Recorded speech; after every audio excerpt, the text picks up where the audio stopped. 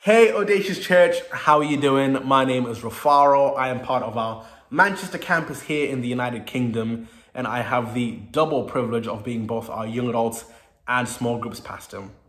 I have the actual honor as well this week of bringing you for the next 5 days this week's devotions on finding freedom. As part of our Pathway series, we began it last week with knowing God. The next step, of course, is finding freedom.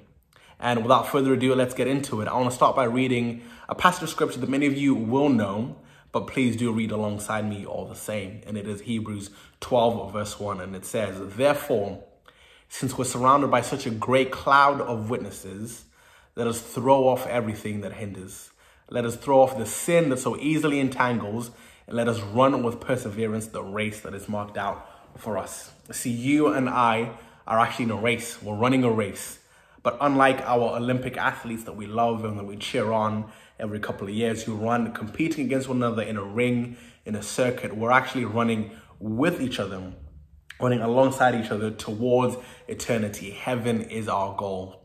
In fact, Hebrews 12, the previous chapter, Hebrews 11, lists the who's who, the Hall of Fame, or the Hall of Faith, as we like to call it. It says it was by faith that Abraham da-da-da-da-da. It was by faith that Moses da-da-da-da-da. And I actually like to think that we are still part of that lineage, part of that legacy. And so you never know, it could read Hebrews 11, verse 9682.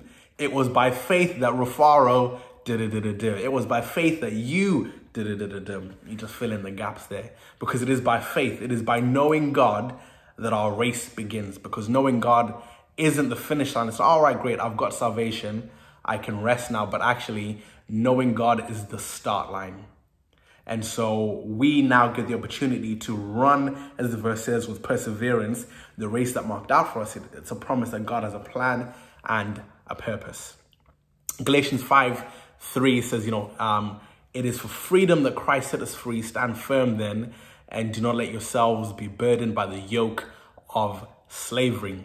See, once you know God, you got to find freedom, because Christ came to set us free from the sin that, Hebrews was just wanting to cast it off, that comes by virtue of knowing Jesus.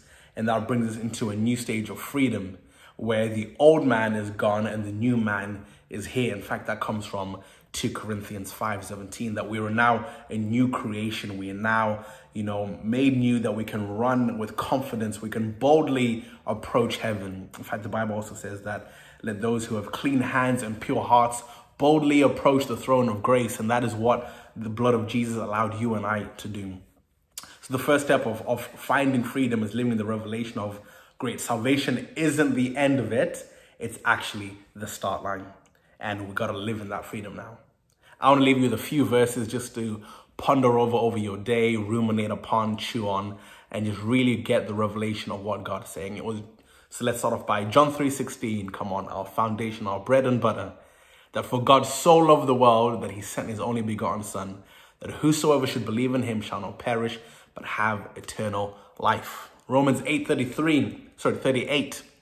I am convinced that nothing, absolutely nothing, can separate us from the love of God. Neither death nor life, nor angel nor demon, neither fears of today or the worries of tomorrow. Nothing can ever separate us from the love of God. Not even the powers of hell can separate us from God's love.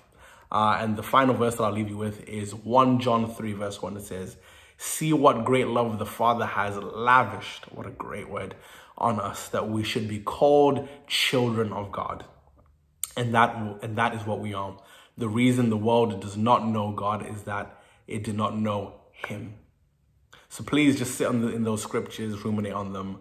But today's day one of realizing, salvation is not the finish line.